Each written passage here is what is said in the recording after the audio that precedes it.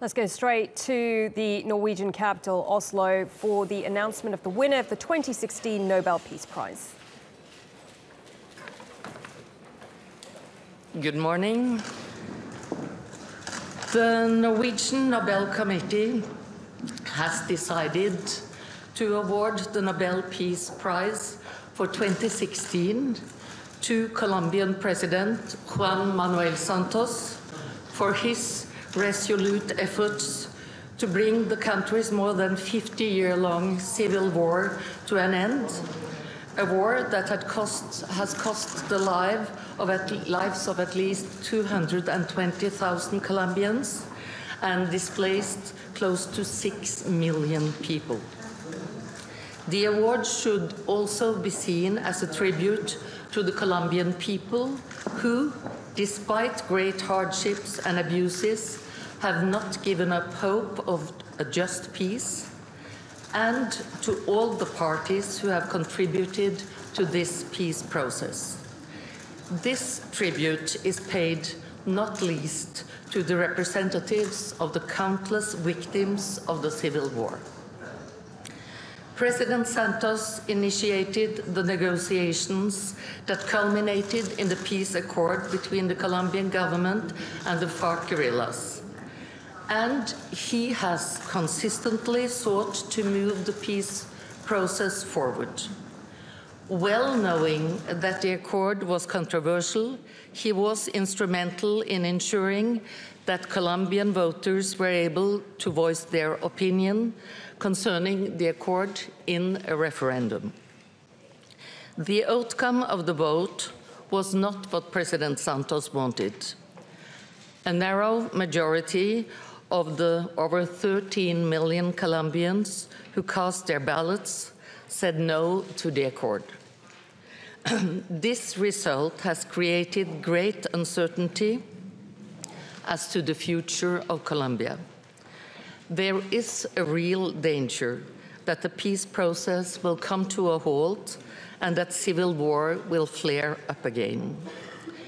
This makes it even more important that the parties headed by President Santos and FARC guerrilla leader Rodrigo Londoño continue to respect the ceasefire. The fact that the majority of the voters said no to the peace accord does not necessarily mean that the peace process is dead. The referendum was not a vote for or against peace. The referendum was what the no side rejected was not the desire for peace, but a specific peace agreement.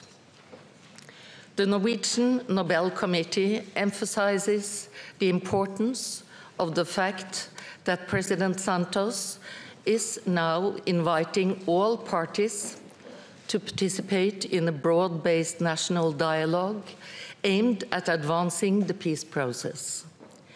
Even those who opposed the peace accord have welcomed such a dialogue. The Nobel Committee hopes that all parties will take their share of responsibility and participate constructively in the upcoming peace talks. Striking a balance between the need for national reconciliation and ensuring justice for the victims will be a particularly difficult challenge. There are no simple answers as to how this should be accomplished.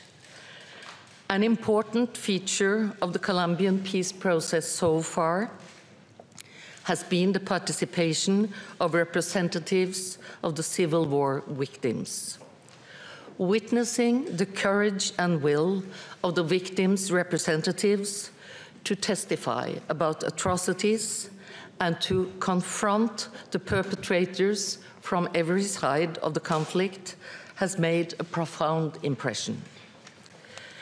By awarding this year's Peace Prize to President Juan Manuel Santos, the Norwegian Nobel Committee wishes to encourage all those who are striving to achieve peace, reconciliation, and justice in Colombia. The President himself has made it clear that he will continue to work for peace right up until the very last day in office. The committee hopes that the Peace Prize will give him strength to succeed in this demanding task. Furthermore, it is the committee's hope that in the years to come, the Colombian people will reap the fruits of the ongoing peace and reconciliation process. Only then will the country be able to address effectively major challenges such as poverty, social injustice, and drug-related crime. The civil war in Colombia is one of the longest civil wars in modern times, and the sole remaining armed conflict in the Americas. It is the Norwegian Nobel Committee's firm belief that President Santos, despite the majority vote in the referendum, has brought the bloody conflict significantly closer to a peaceful solution, and that much of the groundwork has been laid for both the verifiable disarmament of the FARC guerrillas and a historic process of national fraternity and reconciliation. His endeavors to promote peace thus fulfill the criteria and spirit of Alfred Nobel's will. Thank you. Madam Leader of the Committee, would you say that this year's prize, first of all, encourages a process more than a result, due to the fact, as you say, that a slim majority of Colombians, they voted no in the referendum? It is an acknowledgement of the very hard work and the very important initiative that President Santos has made.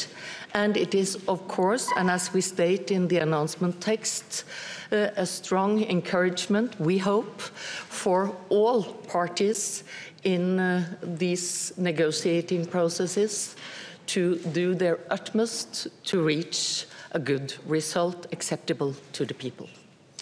Why have you chosen not to divide the prize between the parties of the peace process?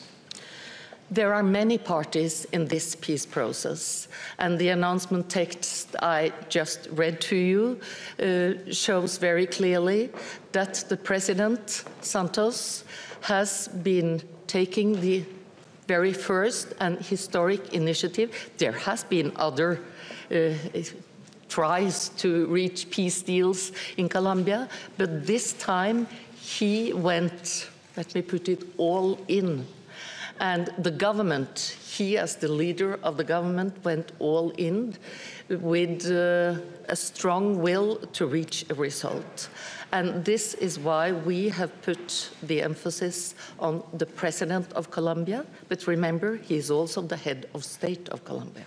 Would it also be nearly impossible to give the award to a guerrilla movement? We never comment on those who do not receive the reward. We concentrate our comments on the laureate of this year. Have any of you spoken to the President yet, and what was his reaction? No, we have not done that. In the modern world, it's a bit tricky to try to give announcements in advance, but we are trying to establish contact right now. Do you think he will be as surprised as the rest of us? We will see what will be the comments of the President. Do you think this prize will be disputed worldwide? Well, it's not unnormal for peace prizes to... Okay, let's come out of this press conference. So we have the winner there of the 2016 Nobel Peace Prize going to the Colombian President Juan Manuel Santos for his attempts to bring about peace and end the 52-year civil war in Colombia. But it was a bit of a shock announcement, actually. Let's discuss this with our correspondent Sandra Gathman, who is actually just back from Colombia. What do you make of this win by the Colombian president? Because it's interesting what happened just on Sunday, because the people of Colombia have actually not voted for the peace accord. This is the second shock in a week, Marlene, because we had this slim referendum win by the no camp. Everyone assumed that this peace deal was going to be supported by the Colombian people. And soon after it didn't win, experts turned to those in Norway asking questions about whether they were still in the running. And many categorically denied that possibility that they could win this prize, simply because in the eyes of many, especially in the international community, they had failed at this point to reach peace. Now, as the Nobel Committee just said, that isn't the case. They are still locked in negotiations. So it's not a done deal that this peace process has failed as such. The ceasefire is still in place as well. So the conflict as it stands hasn't continued. So there is that hope, and this is what the Nobel Committee said, that this peace process has every chance of succeeding. Indeed, the committee making the point that the vote of the referendum was not a vote against peace. It was still in place. The negotiations are still in place. That is what the opposition have said as well, and they've been heavily campaigning against this peace process. They've said that it essentially hands the country to a guerrilla group. But they still want to stay on the negotiating table, and so does the FARC. And so there is a lot of hope, although there was dismay from the people who supported passing this peace agreement. There is a lot of hope that they can reach some middle ground. The FARC were expected at some point to back off the negotiating table simply because of what the opposition have been demanding, punishment for their crimes and their ability to be elected into office. They weren't happy about the FARC participating in politics. So if the opposition was going to join the negotiating table and bring those demands, there was that fear that the FARC were going to back out. But it doesn't seem the case, at least not in these last few days. So it is a victory for peace because there is that hope going forward. And remember, just because this final agreement may be signed in the next few months, we don't know that. It's the start of a peace process and reconciliation. And there have been huge efforts in Colombia throughout the last few years, integrating former FARC fighters, speaking to victims, getting the two to meet, putting up programs to reintegrate victims, giving them homes, working on agricultural investment in the countryside, working on educational programs, equipping the police force with the tools to gain the trust of communities whose trust they've lost over this 52-year-long conflict. So it's a process, as the Nobel Committee said, and the man responsible behind achieving that they feel is Juan Manuel Santos, who's gambled his entire political career on this agreement, because going into his presidential campaign 2.5 years ago, he said he was going to bring peace to Colombia. He was so close, but they still believe he can manage. It was interesting, the reporter asking the Nobel Committee whether this prize should have been shared. Do you think it should have been shared, or do you think he is the man who rightly deserves the whole prize? Firstly, I think it was a shared effort, absolutely. This has been a 4-year-long process. In the public eye, there were secret talks beforehand. The team of negotiators, I think many would agree, should receive a lot of credit. Humberto de la Calle, Sergio Jaramillo, these are two names that many in Colombia know very well because they've been traveling to Havana over the last 4 years, bringing thousands of victims along, people from the police force, people from all sides of this conflict, to try and push an agreement through. And these two men from the negotiating team will have a lot to do with what was very nearly achieved. But Juan Manuel Santos, many credit with having that determination, that political will, as the Nobel Committee just described, to carry this through. And I do think that this will help his popularity, because his popularity, the support among the Colombians was at an all-time low at around 30%. He hasn't got another term to fight for, but it will do a lot for his long-term political story. How do you think this win is going to go down in Colombia? You've been there for the last few weeks speaking to people, and the referendum vote must have come as a blow to many. How do you think this win will go down? Will it help morale? It depends who you ask, I think. Those who were disappointed with the referendum result will feel vindicated. I think they're going to have a lot of sympathy towards the president's efforts and feel that those efforts have been rewarded by this prize. If you ask people on the opposition side, I think they will perhaps feel that the president was after this prize. That's something I heard a lot in Colombia in the lead up to this.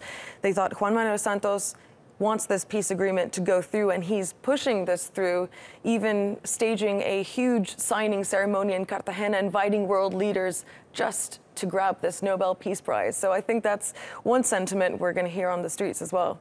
Well, just looking at the Nobel Peace Prize, what does it mean to a winner? Does it have any tangible benefit? There is cash involved, but I think there's a lot of prestige as well. For President Juan Manuel Santos, this is going to do a lot for his standing in Latin America, ending, effectively, if this peace agreement is finally implemented, ending the last civil war in the Western Hemisphere. And that's going to go hand in hand with his name in the history books. Indeed, he is definitely going down the history books. Sandra, really good to speak to you about this. Sandra Gathman there.